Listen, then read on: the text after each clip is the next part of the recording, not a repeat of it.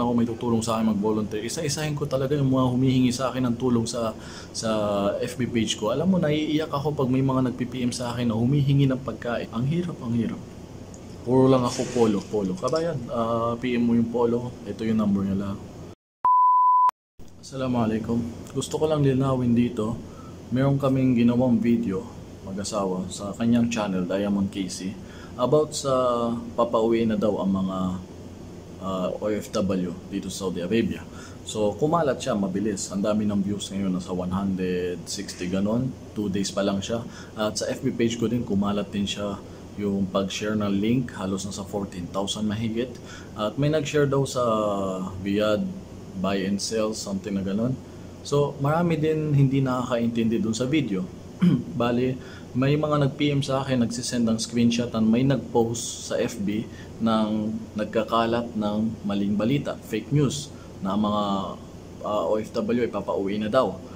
So, ginawan namin ng video yon. In-explain namin doon sa video na huwag mag-share at huwag basta-basta maniwala sa fake news. Ang nangyari, marami yata tayong kababayan na kaysa manood, binabasa lang yung thumbnail, binabasa lang yung title at hindi naunawaan kung ano yung nakasulat sa video. Ano yung sinasabi sa loob ng video. Kami pa nga nagsabi doon, alam mo kinakabahan yung asawa ko dahil mayroon kaso ngayon, malaking kaso at ikukulong ka pag nag-share ka ng fake news. So sabi ko, wag ka matakot kasi i-review mo mabuti yung video natin. Tayo pa nga ang nagsabi doon na wag mag-share ng fake news. Yung about sa papauwiin tayo, ay walang matibay na dahilan, katibayan na informasyon na galing mismo sa gobyerno. So kami pa nga ang nagpa-comfort, nagbigay ng komportable sa mga kababayan dun sa video na sinabi namin na huwag kayong mag-alala, basta maghanda lang tayo dahil baka posible, pero wag din tayo maniwala sa mga peking kumakalat at wag din tayo mag-share kasi may kaso yon. So bakit may mga tao na sa sobrang home quarantine na yata ay hindi lang siya siguro ginutom sa tiyan, pati yung utak kinugutom na wala ng laman. Hindi na marunong makaintindi, makaunawa ng Tagalog. Iwan ko kung ano kang dialect mo galing sa Pilipinas. Hindi mo naiintindihan ang aming lingwaheng salita natin, wikang Tagalog. Mashallah, Tagalog, Pilipino. Ano ba yun? Anong nangyari sa Earth? Kaya pati si Duterte, karamihan, hindi din naiintindihan o naunawaan yung kanyang Tagalog. Kaya hindi bale, pati mga mismong presidente nga natin, ang tanda-tanda na walang respeto ang mga kababayan natin. 70 plus na yung tao, matanda na. Ang kanyang intention lang ay paano yung kaligtasan natin, yung kalusugan ng mga tao. Pero wala, binabatikos din ang ating pinuno, walang respeto eh. Ganyan talaga ugali natin Pilipino, ayaw natin pinagsasabihan tayo, may pride tayo. Ang daming magagandang side sa atin, masipag tayo, matiisin, happy. Pero mayroon isang problema lang na nananatili sa atin dugo, ay yung pride, kayabangan at hindi natin tanggap na tayo ay pinagsasabihan. At hindi muna tayo umuunawa. Dalawa po ang tenga natin at isa lang ang bunganga. So ibig sabihin, makinig tayong 2 beses at 2 din ang mata natin. So tignan natin mabuti 2 beses bago tayo magsalita dahil isa lang ang ating bunganga. Yan ang mga dahilan na binigay ng Diyos na mga nakatagong wisdom kung bakit 2 ang tenga, 2 ang mata. Look twice. Sabi nga nila, think twice din kasi yung utak natin ay 2 din nakaganito. So think twice, listen twice, look twice, speak once. So before you speak, yung nga, bago tayo magsalita, o comment ng hindi na naunawaan yung video. So about naman sa pinapauwi na tayo, fake news, okay? Pero doon sa video na yon, bago niya i-disable yung comment, meron kaming nabasang comment na hindi nga lang yan na screenshot na kababayan from Jeddah, kung hindi ako nagkamali, ay pinapirma na sila ng company nila at pinauwi. So seryosong usapan ito na pwede hindi lahat pinapauwi, depende sa company. So, pati ako dito ay sumahod kami last month na sahod namin ay kalahati. Kulang siya ng 1,000 pa nga eh. So, hindi tayo makapagreklamo kasi daw may may karapatan din ng mga kumpanya natin na hindi tayo masweldohan dahil sa crisis na ito. Dahil nga, example, kung ako ang businessman, yung business ko ay sarado naman ng 2 buwan dahil sa lockdown.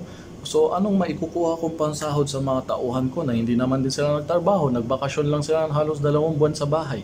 So, kababayan, itong video na ito ay nagbibigay sana ng tulong sa iyo na sinasabi ko dito, lahat tayo apektado at maghanda po tayo. Huwag tayo magtiwala sa amo natin, sa kumpanya natin na may matatanggap pa tayo next week o next month na sahod. Ang langgam, obserbahan mo ang langgam. Pag summer, nagtatrabaho na sila, nag-iipon na sila bago dumating ang tag-ulan. Yung langgam, lagi ko inoobserbahan yung bata ko. Ang sipag nila magtrabaho sa paligid, lalo yung mga itim, di ba? Nag-iipon sila na kahit anong makuha nila. Dahil sa araw ng tag-ulan, at least may budget sila. Ganun tayo. Kung ang langgam napakaliit, may utak, how much more tayo binigyan ng malaking utak ng Diyos. So, wag tayo magtitiwala, okay? Ako, alhamdulillah, na yung budget medyo in-adjust ko siya. Nakapagpadala na din sa pamilya, pero wala akong tiwala na next month meron na naman ako maipapadala. So ito, may ipon akong konti, hinahanda ko din para ipadala next month sa mga bata. Ganon ka-importante ngayon na huwag tayo magtiwala. Maghanda din tayo. Tipid. Dito matutunan natin, huwag na tayo bumili ng mga hindi importante. Kung pwede kumain ng isang beses sa isang araw, kumain. Ngayon na yung panahon na mga gusto mag-diet. Kahit ako, diet na ako ngayon. So isang beses kumain sa isang araw, mainam, at magmerienda na lang para hindi magutom sa gabi. So, ganun tayo ngayon, tiis. Dahil ito talaga yung hindi na biro, seryoso na nangyayari sa atin paligid na lahat tayo pare-parehas ng sitwasyon sa Pilipinas. Hanggat hindi tumataas ang kaso sa Pilipinas, hanggat kailan pa natin i-expect na bumalik na sa normal na buhay ito? Akala ko nga mga after 2 weeks o wala pang 1 month ay maibabalik na ito, pero tumaas ang kaso. Paano na yan? Dito din, tumataas ang kaso sa Saudi Arabia. 4,000 na hindi na nakakatuwa. Kailan na tayo babalik pa sa trabaho natin? Ano to, hanggang Ramadan? Ang daming umaasa na bago mag-Ramadan, itong next week, 24 April, ay tapos na ito. Baka pwede na mag-umrah, kaso hindi pa nawawala ang kaso. So after nitong sigurado mag-Ramadan tayo, na ganito pa rin ang sitwasyon natin, lockdown. So 2 months na tayong andito sa bahay na wala nang magawa, na yung utak natin na apektuhan din ng lockdown. So, hindi na siya biro. So, maghanda lang tayo. Yun lang ang sinasabi dito. Kahit habang wala pa tayong natatanggap sa gobyerno, whatever. Tsaka yung mga kababayan natin nanonood na tinanggal na sila sa trabaho, please comment lang kayo. Comment kayo kung isa kayo sa mga natanggal sa trabaho o pinapauwi na sa Pilipinas para magbigay din kayo ng informasyon. Tulungan nyo din ako sa video ito. Mag-comment din kayo sa baba ng mga sitwasyon nyo. Gustong-gusto natin mga kababayan mabasa bawat sitwasyon ng mga Pilipino. Alam mo, kung kumikita lang talaga ako sa channel ko ng higit pa sa 5,000 a month o 3,000 a month, ay talagang hindi, kahit kaysa ipadala ko tong 3,000 sa mga anak ko, ay itulong ko lang talaga sa mga subscriber ko o sa mga followers ko dito sa Saudi Arabia. Kung pwede lang lumabas, may sasakyan ako, may tutulong sa akin mag-volunteer, isa-isahin ko talaga yung mga humihingi sa akin ng tulong sa FB page ko. Alam mo, naiiyak ako pag may mga nagpi-PM sa akin na humihingi ng pagkain.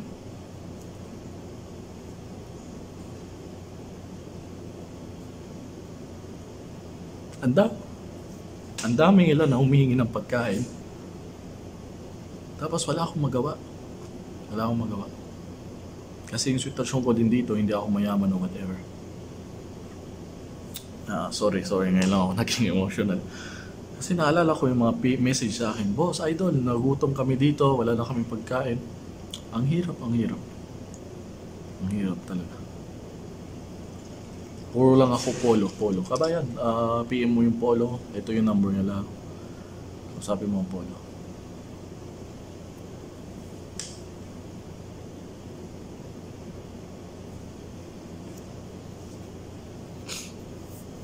So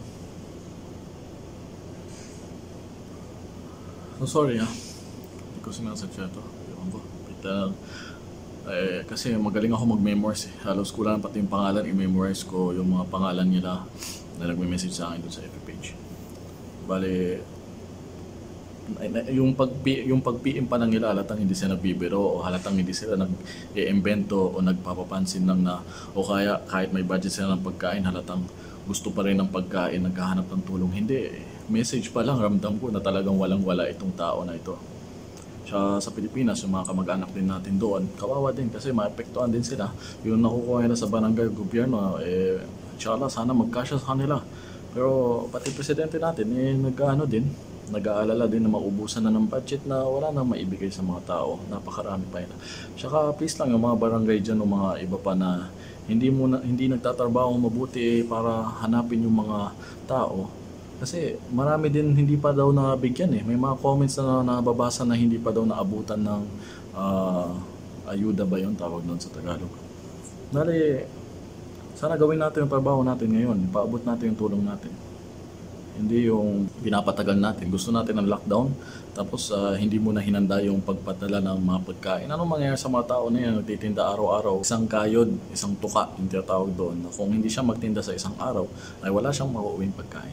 So, sorry sa mga nanonood, i-off ko muna to dahil nawala yung focus ko dahil sa emotional na bagay na ito. Pero please lang paki-comment yung mga sitwasyon nyo na kung may mga pinauwi na dyan, para sa ganun makita natin kung gaano to ka-totoo na parang kumbaga ilang kumpanya talaga ang nakakatikim ng crisis at ang mga tauhan nila na iba ay pinapauwi na talaga nila. So maghanda-handa tayo at ipunin na natin kung ano yung meron tayo dito na mauuwi natin sa Pilipinas inshallah. Pero may matatanggap daw na tulong sa gobyerno yung mga as in natanggal daw sa trabaho dahil sa crisis na ito at na ipauwi sa Pilipinas. Inshallah, hindi tayo pababayaan ng Allah gamit itong mga budget na ibinigay sa atin mula sa mga gobyerno.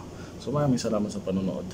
May naalala pa lang akong idagdag about sa binanggit ko din sa YouTube yung sahod na ganyan na gustong tumulong.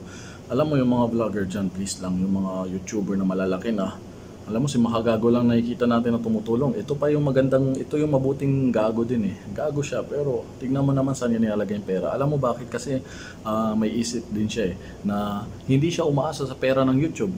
Dati habang kumita na siya doon, ang talino niya, nagtayo siya agad ng business, restaurant, di ba? Kahit tinitira siya ng mga tao, nagmumura siya, wala siyang pakialam. Ngayon, ang nangyari, napansin ko na yung business niya, nakakuha siya ng konting sapat na pera para sa pamumuhay niya. At the same time, nakakapagbigay pa siya ng charity galing doon. At yung YouTube na sahod niya, ay hindi na niya kailangan. Halos na ibibigay na niya talaga sa mga, ibinabalik din niya sa mga tao. Hindi tulad yung mga ibang malalaking sobrang vlogger, matataas na ng mga YouTuber, na kumikita ng 200 a month, 300,000 a month pesos. Ay yun lang talaga ang income nila. Wala silang ibang kuhanan, doon lang sila umaasa. So ano nangyari? Wala silang maibigay sa mga subscribers o maibalik sa mga tao. Yun lang sa tingin ko. Pero hindi natin alam kung yung mga iba din tumutulong na siyempre hindi na kailangan i-video. Pero please lang, yung mga ibang matataas na vlogger, si Kong hindi natin, ewan ko, masisisi dahil marami din siyang parang hindi mo matawag kung mga kasamahan niya doon sa bahay na parang siya din ang gumagastos ng lahat sa itsura niya. So, yung mga iba din, lalo yung Jamil na yan, yung mga sobra talaga milyon ng mga followers, subscribers at mga pera na kukuha na sa social media.